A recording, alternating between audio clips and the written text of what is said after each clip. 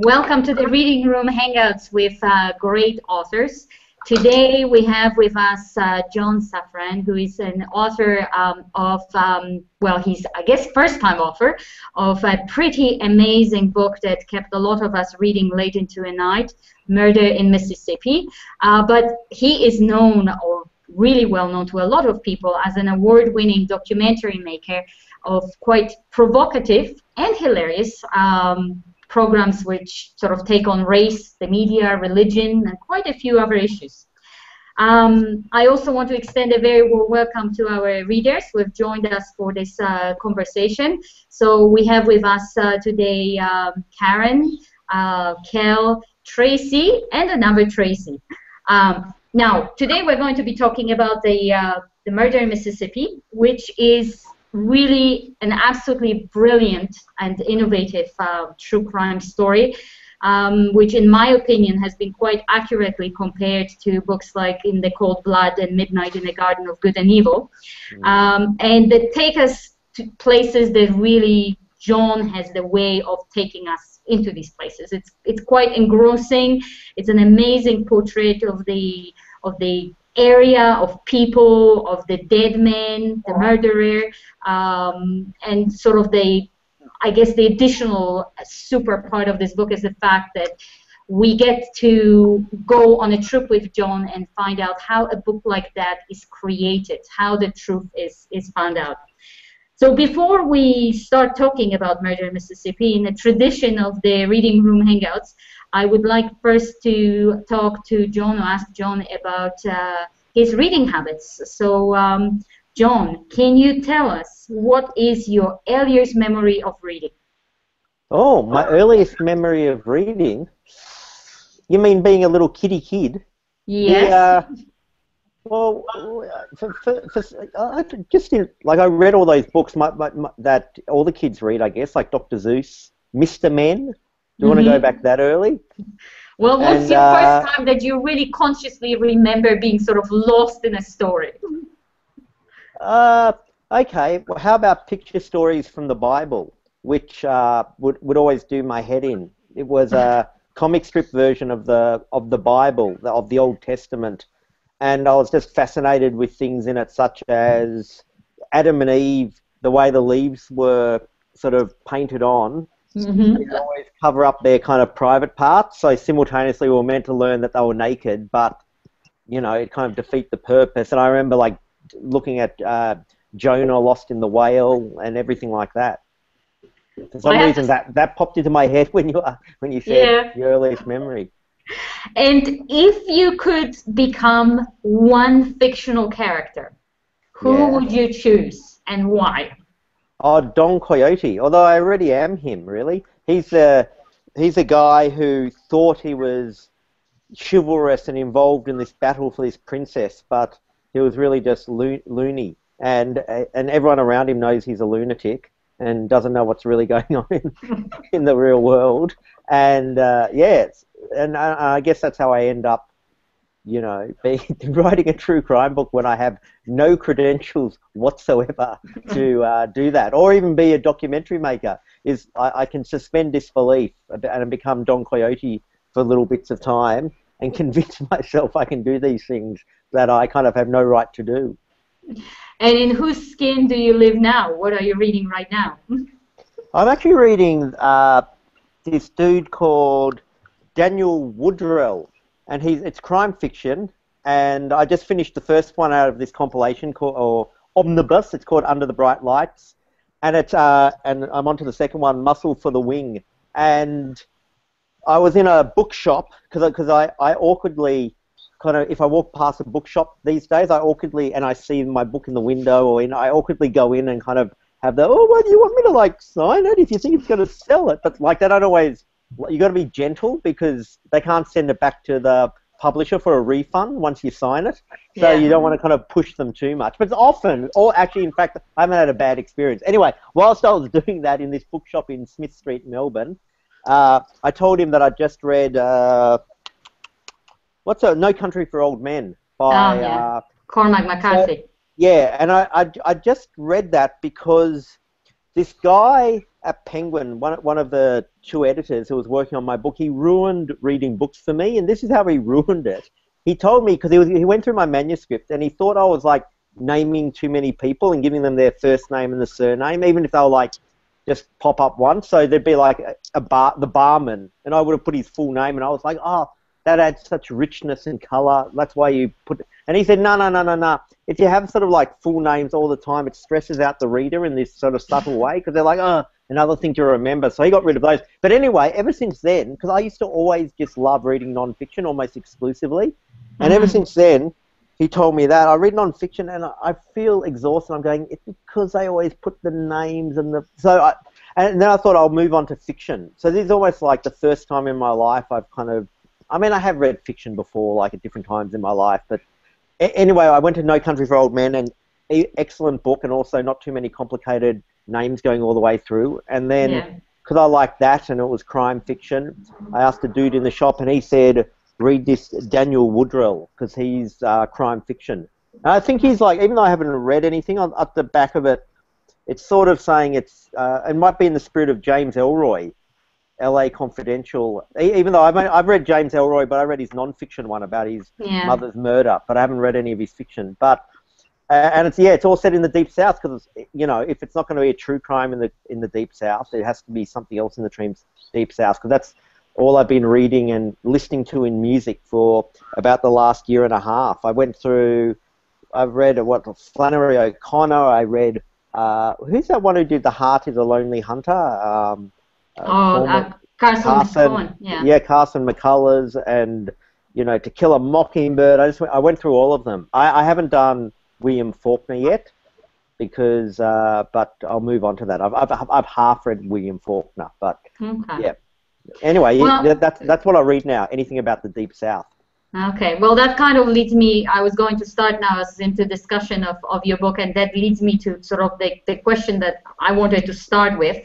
I really wanted to go to the very, very beginning of the murder in Mississippi, because I remember reading some time ago an interview with John Berendt, the author of Midnight in the Garden of Good and Evil, and he said that his story really started with the fact that he wanted to write about Savannah. So he felt it was a very sort of a special place, full of eccentrics, and it was just going to, by default, be a great story.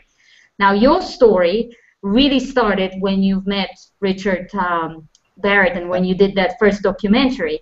But how did you ended up, sort of, what prompted you to meet him and not any other white supremacist in the U.S. or Australia or any other place in the world? Oh, that was just totally incidental. If anyone doesn't know, I do documentaries that might be in the style of like Michael Moore or Sacha Baron Cohen, and I needed a foil. I needed a white supremacist to prank, and my producer or researcher just sent off a dozen emails or made phone calls to different white supremacists across America, and he just happened to be the one who got back to us, which I guess clicks into place the first thing that, amongst many things, where I have this great sense of destiny with things. So I kind of feel like, oh, that happened for that reason. So now I definitely... So the fact that out of all the white supremacists in all the land, I happen to meet up with this guy who subsequently gets murdered, kind of triggered off, like, I have to go back and write a book, because why would destiny, why would God / whatever, fate, have... made me hook up with Richard Barrett a year before he's murdered if I was not meant to write a true crime book. Okay, that sounds actually quite interesting. Now, I'm going to hand off to our readers here. Karen, would you like to lead with a question? Yes, thank you. I have to say, race relations, watched it, loved it, most of it, but you certainly challenged me anyway, so that's always a good thing. What so fascinates you about people like white supremacists? I'd like to forget they exist. I know that's a head in the sand thing, but what fascinates you so much about them, John? Well, I guess one level is they're sort of like archetypes for talking about more universal things and things in less dramatic ways. So they make big, definite statements about how people are different.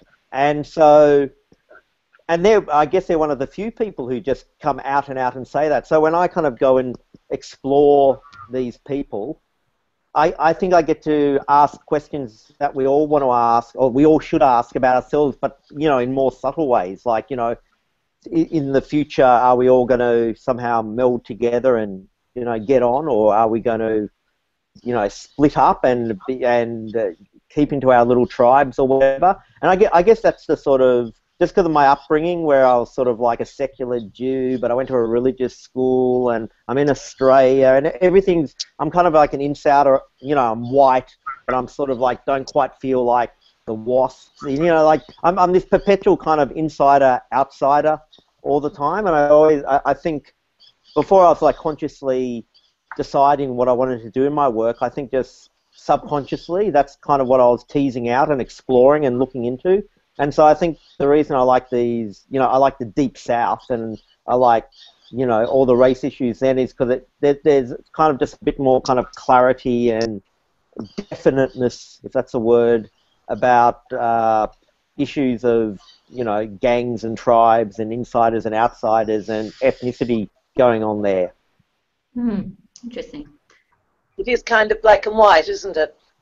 Oh, well, and I guess the other thing is, I think Australians, and also basically anyone not in Mississippi or not in the Deep South, is sort of like happy to use the archetypes in the Deep South to kind of discuss these things, which I guess is a bit unfair, because it's basically, you know, we just think, oh, the whites, or at least, you know, some of the whites there, they're all yahoos, and so we're kind of like happy to use them as our foils to kind of discuss things, whilst I've noticed when I try to discuss similar things in Australia, everyone just sort of tries to, you know, people make it more difficult for me. So, you know, if I say, oh, you know, I want to look at, like, for instance, looking at white flight in Melbourne, like, you know, like I grew up in this suburb called North Balwyn, and the school was, you know, just basically white, and then I went back there years ago, and it's like, you know, it's majority, you know, not white. It's like, well, what happened to all the white people? Is this sort of like white flight, like we hear about in America, where it's like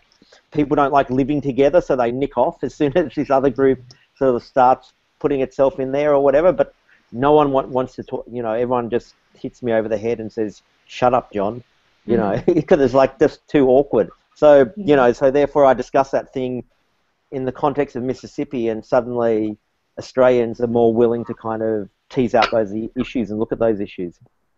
Great. Kel. Hey, Kel. Hi, how you doing, John? Pleasure to meet you. My question sort of ties on to that. In Murder in Mississippi, you deal a lot with community and how community changes, whether it be a community of family or an actual town or even nationality. How do you think that's stirring the pot, particularly in Murder in Mississippi, when you just went over to Mississippi? Sometimes you stirred the pot in big ways by just asking questions that everyone was dancing around, and sometimes just your being there was stirring the pot. How do you think that benefited you in writing this book? Yeah, well, I guess there's a lot of assumptions about, I guess, in reporting and in reportage, especially like for instance, the starting point seems to be, oh, if you're an outsider, that's incredibly problematic. And if you're an outsider, you have no right to be in somewhere else. But I just think that's not true. I think it's like there's a whole ecosystem of writers and reporting and way of looking at things. And as long as lots of people are doing it in different ways, I don't really have a problem with a couple of people, and me being one of them, being the outsider who kind of goes in and just by being an outsider sees things in a different way, because when you're inside something yourself, you kind of get dulled to the quirky, interesting things because you just see them every day, you drive past them every day, and an outsider has fresh eyes, and I think that's really helpful. I think the kind of dismissing that an outsider has no right to go into a community, even in real, supposedly problematic things like a white person going into a black community, I just disagree. It's like saying, well, people inside a community should never write about it because they're always going to be biased and have an agenda. Now, clearly that's not true, but this also is not true. So, I think by being an outsider, I just saw things with fresh eyes. In fact, I'm working with an American editor at the moment because we're going to be releasing the book in the United States, and there's going to be some little adjustments. And that's one of the things she said. She said it was really interesting reading a book where an Australian had come in and just the things that kind of like strike him compared with, you know, even an American not in Mississippi who just sort of sees things the one way all the time. And people say that about, I didn't realize how mad my community was in Balaclava, Victoria, where, you know, where in my little Jewish community where I suddenly got the vibe that outsiders saw things in different ways, and then, yeah, you start going, oh yeah, it is a bit mad here, isn't it? I just don't see it because I'm sort of, you know, I'm in the madness myself, and part of the madness myself. Yes. Great. Did that Tracy. answer your question? Or not really? I can answer it differently. It does, thank you. Cool. Tracy. Hey Tracy. That's the first Tracy. Yes. Tracy from Melbourne. Oh, I can go next if you like, John. Thank you. Sure. I've got a couple of questions, but I'd like to know more about Vincent. You might have answered the question in that the book hasn't been released in America yet. So my first question was, has he read it, or did you send him a copy? Yeah, sent him a copy a couple of weeks ago. Everyone, or not everyone, but, you know, the main people in the book, I sent them copies, and so far I got feedback from Jim Giles, the white supremacist, who was he read something in isolation and he was like really nitpicked at it, which I disagreed with him and just rolled my eyes. I don't know whether to... He sent out a bulk email to his white supreme buddies, sort of like complaining about this section in the book, which was just like a weird thing. Like it wasn't this melodramatic thing like John Safran accused me of this and that and this and that. It was about how I went to his house one time and he grabbed a DVD from Netflix out of the mailbox, and in the book I said that he then slunk off to his, after not telling me what the DVD was, he went to his caravan or trailer and he said, no, that's not what happened. He goes, I took the DVD out and John was there. He was the one who shouldn't have been on my property and he's the one who left. And anyway, it was like this, whatever. So he's not happy. Ernest McBride, who's the black journalist, he likes it. Subject heading, Murder in Mississippi is a hit! Exclamation mark. And so I guess if you're going to have either the white supremacist in your book or the black journalist like giving you an endorsement, better getting it from the black journalist, really. You know, there's not really many sales in being able to brag that the white supremacists liked your book. So, and I don't know. I don't know when Vincent will receive the book. It's gone to his prison cell. I also sent one to Michael Dent in his prison cell, and also to the McGee family. I'm kind of more confident they'll kind of have a smooth ride there, and we shall see. We shall see. And I also gave it to the three people, the three investigators, where in the book they asked me to send them 3 copies, and I thought I better follow that up, or else I'll be in a Google Hangout and I'll say, hang on, did you ever send the books like you said you were going to send the books in that chapter? So, yeah, it will be interesting, and it'll be interesting what happens when it's going to be released in America late next year. This is, I still haven't worked out, I really should talk to someone about what I am and aren't allowed to say, because, anyway, no one's told me what I am and aren't allowed to say anymore. But yeah, it's getting released there, and it's going to have a different title. Exciting. Oh. So it's going to be like Mad Max Road Warrior, where there's like a different title for different places. But we don't know, I don't know what the title is yet. But that's kind of, for me, I guess that's the tangible, exciting thing that's happened since the release of the book is getting an American release. So yeah, that's cool. That's fascinating. Thank you. And I just wanted to ask a very small question. Sure. Did you ever find out what Vincent needed all of those green dots for? Well, I think for luxuries in prison. I mean, I don't really know, to be honest. I didn't ask him because the whole thing with the green dots was a bit like weird. I didn't even know how. I kind of put it in the book because how could I not put it in the book? And I guess the other thing that's kind of confusing to explain is once the book's out there, it looks like, well, it's so obvious. That's like you don't even think, you go like, oh, John was intentionally trying to do this in that way.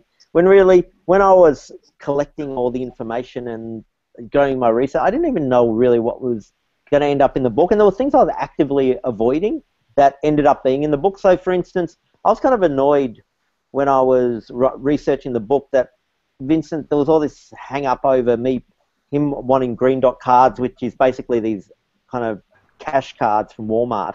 And I just thought, oh, this isn't ideal, because people will read the book and think, well, Vincent's not really just telling me the story because he wants to tell me the story, and he looks less sympathetic when he's just after money. I look more predatorial or something, and even though I didn't think I was being. And then I just thought this isn't ideal, but then it was like, well, this is what happened. And sometimes when you leave things out of a story, they're kind of, I reckon as a reader you know that they've been left out, and it just became, how can I leave out this whole thing of him always whining to me about green dot cards and me whining to him. And then I kind of realized, you know, it was kind of funny in a way, in a kind of dark way, and usually when something's funny in a dark way, like, it's because it has meaning, even though I can't always figure out what it is. So I just kind of had to go with it. And lots of the book, or at least a big chunk of the book, is about these mad phone calls between me and Vincent. And I never actually thought when I was doing that they were like a big part of the book, because I thought it was all going to, I don't know, I thought I was then going to have a big interview with him where everything would happen. And so I was having these whiny conversations with him where my guard was really down. Like, I wasn't particularly concerned about trying to sound polite or, you know, hum or whatever. So I just had these like whiny conversations, but then when I got back and got them all transcribed, I realized that's where the energy was. And I'm pretty good at, I don't mind throwing myself on the hand grenade for like entertainment, and so even though I, you know, in one way I guess the phone calls make me look like a bit of a jerk or something, maybe, that although I just thought this is what happened, and this is where the energy is, so I've kind of got to go with that. Yeah, I thought it made him a little unlikable. You could sort of see how it had to be in there, because it demonstrated the relationship and how he was sort of, you know, making demands, and there was the negotiation for the story in Green Dot's currency was quite sort of humorous as a reader. But yeah, as you said, he was quite whiny and demanding of you, sending you to Walmart at 11 p.m. to buy a wedding ring. It just seemed absolutely crazy. If it was in a movie, you just think, oh, the writers have gone too far. Got carried away.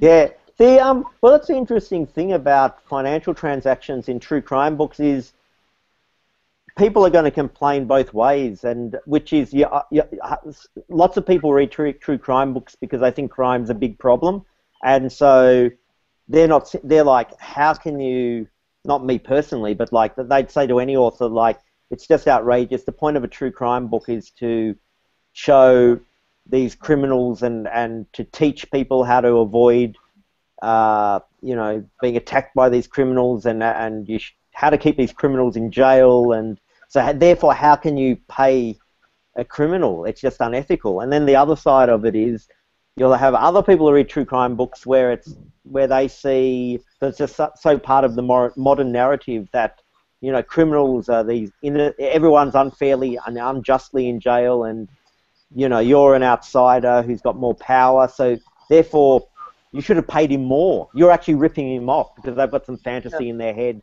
that the true crime writers is going around with wheelbarrows of gold bullion from all the royalties he's got from the books, and then it's like, oh, you're the exploiter. So yeah, that's kind of like the two sides of it. In my mind, I thought, if I was to guess, that it's like he's spending the money on luxuries in prison, like cigarettes.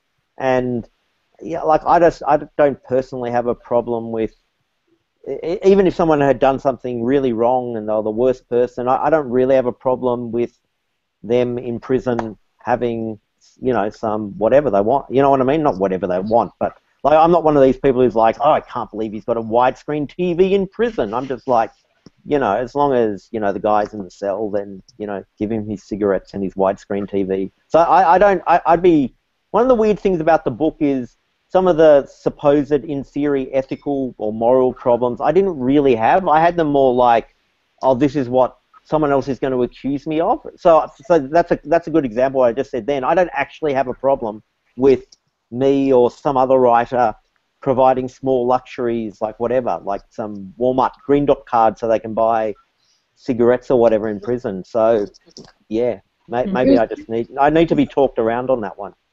No, I think he was just very curious from the reader's perspective when he was saying he had urgent business and all of these things going on the inside. It just made me wonder, what's this urgent or the urgent business? No, it's interesting you bring that up. I think it's because both him and Richard and even me as Don Quixote, they had this slightly Don Quixote thing where they had this fantasy world in their heads, which I'm not sure how much they knew wasn't the truth. So in Richard's case, he's a white supremacist leader, and he probably didn't 100%, even though that was farcical. I don't think he 100% thought he wasn't. And the same with Vincent. He was the leader of a gang or something, or he's got this important business going on, and he's in the Vice Lords gang and all that stuff. When really, both Vincent and Richard were just these two loners, and these two lonely men who just weren't actually, like Vincent probably saw himself, actually genuinely believed that, he was on the cusp of being a sportsman. He was like a bit of a could-have-been champion. To be honest, there were things that I can't remember whether they're in the book or not in the book, but like Vincent told me this story, which like really touched me at the time, about all these things he was on the cusp of before this bad thing happened. And it wasn't until like hours later, hanging up the phone, I just thought, oh well, it's hard for me to judge. Like, was he really on the cusp of these things before, or is this just one of those, what we call in Melbourne, AFL, a could-have-been champion, where everyone's got a story that, oh, they nearly, if only their leg hadn't been sort of like twisted in year 7, like they would have, they would have been there playing for Hawthorn now. So, yeah, so I don't think he had big business going on beyond what was going on in his head. Yeah, and be cigarettes. Yeah. Tracy. You say in the book that you feel like you've been tied by a long piece of elastic to Mississippi like your whole life, and it's taken you back there. But Mississippi wasn't really that keen on you. Do you think you'll go back? Or I think what? Will you go there again? Like, or are you kind of done with Mississippi? Oh, I'd go there to see Ernest, I guess. Like, I guess Ernest would kind of be cool to see me again. And there's a couple of other people who I'd see again. Mark Hutchinson or whatever, the other lawyer who doesn't really play a big part in the book, but he helped me out a lot there. And yeah, I probably, yeah, I mean, it's a quiet place that likes to keep, where there's people like to keep to themselves, which is kind of cool. It's like the opposite of the Instagram generation, where everything has to go, you have to have 83 snapshots of yourself every minute to tell everyone about. Like, there's this thing where people would prefer just to, keep to themselves. And yeah, I kind of respected that. And I'm kind of like that, believe it or not. I'd sort of ideally like to be like that myself too, but The other thing that springs to mind though is when you were leaving the airport and there were those big signs that going, yeah, and we can read, and you're going, oh, geez, I didn't mean like necessarily the Mississippians that you had something to do with personally, but the one like just Mississippi as a state didn't. Yeah. As character in the book, didn't really seem very welcoming or. Yeah, I think especially for Australians, I think this whole thing about Southern hospitality is kind of cool. Like, they probably are friendlier than like New Yorkers or people from LA who are just squawky and but yeah, like compared to like Aussies, I don't really, like I felt like saying to these people bragging about Southern hospitality, like, if you lost your way in Adelaide, people would be happy to show you directions and, yeah, I'm not sure Mississippians are like friendlier than just dudes down the street here in Melbourne, but you are right. It's a very parochial place compared with like Melbourne. like I started to really appreciate things from home. But I mean, it's kind of like a balance of things, because you can be self-critical about things at home, and there's good and bad and everywhere. But after spending 6 months there, I was kind of happy, you know, about this thing we often mock, that kind of like inner city culture, because I guess a part of having an inner city culture is you're kind of a bit cosmopolitan, and you just think, oh, my little circle isn't the only thing going on in the world. Like, there are other things, and you kind of reach out for things and try to look at other cultures, and you don't really, I didn't really find that a lot in Mississippi. Like I didn't even find people were that interested in a conversation compared with people in other places in America, like really finding out about, you know, what happens outside their borders. And they're very negative about like the rest of America in this way that's kind of a bit annoying, because it's like indulgent. It's like making out, like, for instance, everyone in New York, the only thing they do is try to keep Mississippians down, like, as opposed to, oh, they're just off, they're individuals and they're off living their lives, and you know, it's just, they're very indulgent. Hey, I'm just gonna make sure my cords plug in, so I suddenly don't kind of go off. Is that okay? Or have I ruined it all? The whole Google Hangout? No, it's fine. Okay, it's fine. Let me plug it, because the battery power's going down. Anyway, just a sec. Because I still wanted to ask you a couple of questions. I think that we still have a couple of questions for you. I know Kel does. Yes, she does look like she does have a question. I'll definitely come back. It's a very interesting conversation, and since we're waiting for John, I'll just remind maybe those who have logged in a little bit later watching us, that we are talking to John Safran about his book called Murder in Mississippi, that just appeared here in Australia a couple of months ago, I believe, and that John just shared with us that the book will be published in US later next year.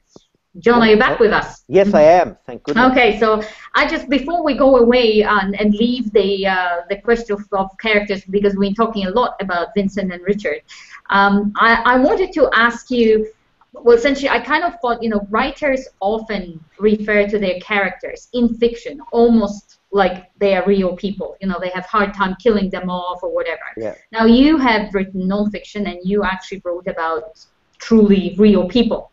And I have been thinking a lot about your book in relation to things like the In Cold Blood, and gone digging through some of the things that Truman Capote said after writing this book.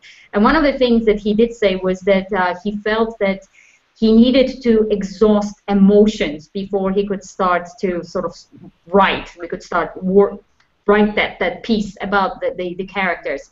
How do you deal with that sort of a personal feelings towards your characters, be they positive or negative? You know, do you need that distance where you're able to sort of start writing right away? Did you change some of the ways that you have seen them to sort of, was the book like really reflecting you felt the moment you saw them? How did you do that? And did you have that issue at all? Yeah.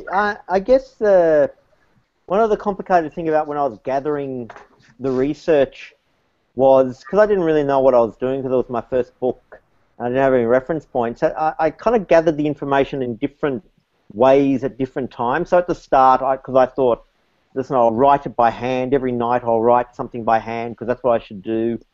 And then as I went on, I started doing my heading, because I started going, well, what am I meant to? And then I started just blurting into this dictaphone, and basically I got months, like 100 hours of either phone calls or interviews or me just blurting into a dictaphone. And then when I got back home, it slowly dwelled on me that was the most useful stuff, because when I was blurting in the dictaphone, I kind of wasn't second guessing or thinking of things, you know, how's this going to fit into the book? I was just like blurting.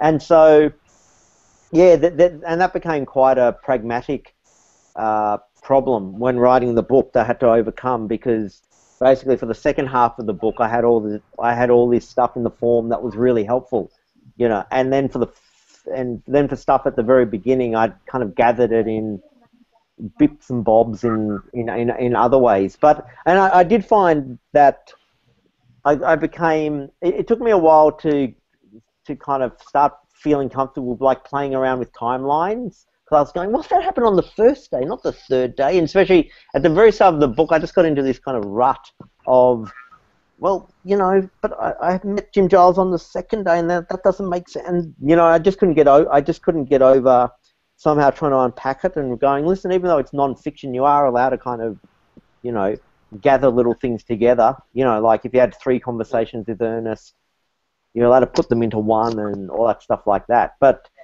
and I did feel this obligation, like I really felt like people are going to read this, like, and I don't want to. So I tried to present people in a way that I thought was really human. And I guess the one exception to that would be the politician, John Moore. He's the only one where I wrote about it where, for better or worse, I thought, you know, he's a politician, and for this, in that kind of, almost for a creative reason, for sort of, you know, ebbs and flows, I'll write about him in a slightly, like, different way. But I mean, I realize that because of, I don't know, because of my roots and because of what people know about me, like, people are just, there's an extent of people that just aren't going to accept that I'm being genuine. So, for instance, I'm writing about these people in this way that I think is, like, really fair and really genuine, and I'm selecting what I quote of them to, because I just think it's more fascinating, showing, especially because lots of these people are seen as very dark, either because they're a killer or they're a white supremacist or whatever, and I think it's kind of interesting creatively to kind of draw out of them the things that are kind of like the opposite of that. So suddenly you show the sympathetic side of the killer or the white supremacist. Even though I really tried that, I just realized some readers are just going to read it and they're just going to go, John's being a smart ass, or John's, you know, trying to, you know, present these people as wacky eccentrics. But I'd just say that they are. And I'd also say, when Jim Giles, I think I was telling you before, the white supremacist, he was whining about how I wrote about him or whatever, and I just think, you know what, actually, you're right. As every author in the history of time, I did select things and not other things, but actually the things I selected, Jim, was actually make you look more warm and sympathetic. If anything, I took out the side of you that's, I reckon most of the time I take things out, it's because it's them being boring, and in the case of Jim Giles, I definitely took out things because I just thought it was more interesting to my audience to show to accentuate the warm side or the empathetic side of him, and not just have the other side. So if I cheated it in any way, it was cheating people to make them look like warmer, I guess. Kel, now I know you still have some questions. I do have a question, actually. You spoke briefly just before about, like, the Instagram generation where you have to take photos, make everything instant. One thing I noticed during the book is that it seems that everyone took everything at face value. The white supremacists, when you were there, just assumed that you were there to interview them with nothing else behind it. And when Vincent went to jail, his family just accepted it. There wasn't any why or who or when or any of that behind it. Do you think that's a problem with sort of the up-and-coming generation, where they're not putting any thought behind it? They're just, this is the front, this is what I look like, this is the posturing that I'm doing, and that's all I am, without asking questions about race, about the important things that drive people. Yeah, I think so. Well, there's probably an element of that, what we touched on before, that they're just in it all the time. So it's, you know, it's hard to find the woods for the trees or the trees for the woods, because they're just so used to how things are. But I mean, I don't know if it's quite what you're asking, but I definitely felt with Vincent that he kept on trying to, he had these gambits where he was like trying to look good, for instance, and like, for instance, he'd post something on Facebook, or he'd present himself in a way that he thought was going to be this Hail Mary pass of making him look like a winner to, you know, his wider community of friends, and it was just like, it just wasn't going to happen. Like for instance, he's in jail and he somehow thinks he can still just have some social media relationship with girls on the outside, which is going to be the same as a social media relationship you have if you're not locked in prison. And it's like, how can you be that deluded? But he kind of was.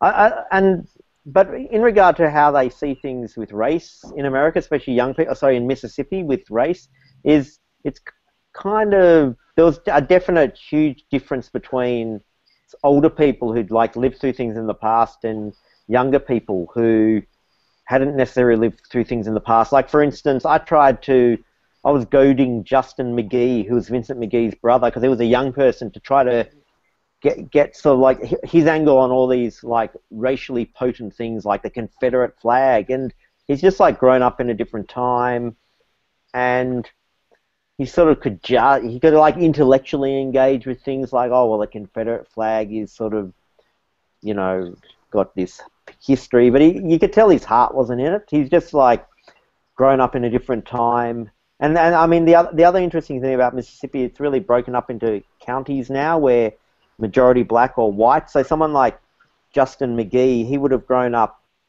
you know, not necessarily in white America or even white Mississippi, although he has, but another element of it is he's grown up in his black county where, you know, often the political leaders are black and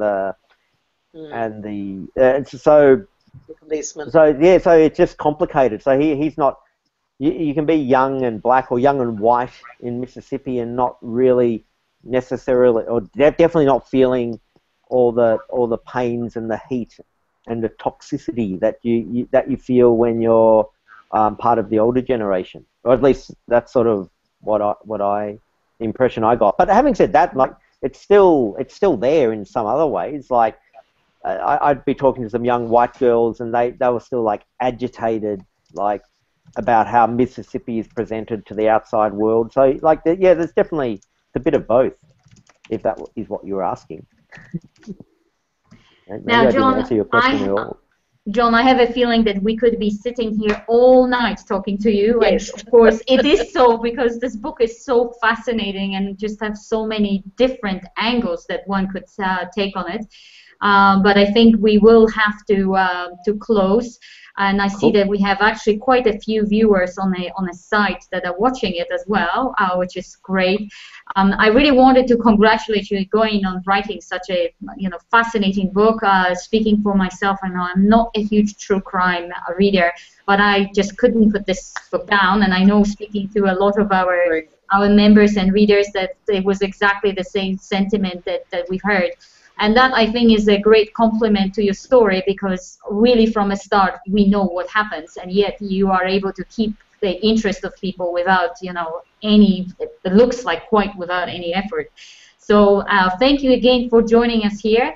I hope that you will all check out our site, which is actually getting a lot of great reviews for this book as well, and that we will see you again on our next Hangout.